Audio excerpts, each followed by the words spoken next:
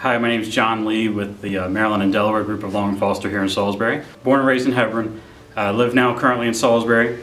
Family guy, have 2 kids, wife. We have several rental properties. We've buy and flip some houses a couple times, and so that kind of got me into the real estate game. My wife and I were talking about it for a while, and I drew the short straw.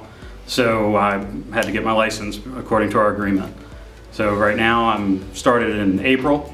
I've been here a little over 9 months or so. Been able to help quite a few families in my short time. It's been a good time. Learned a lot, still learning, constantly learning. The whole reason I really got into real estate was we were going through a lot of different agents at the time, just trying to find what we wanted, who worked with us, who worked for us, and things just never really quite worked out.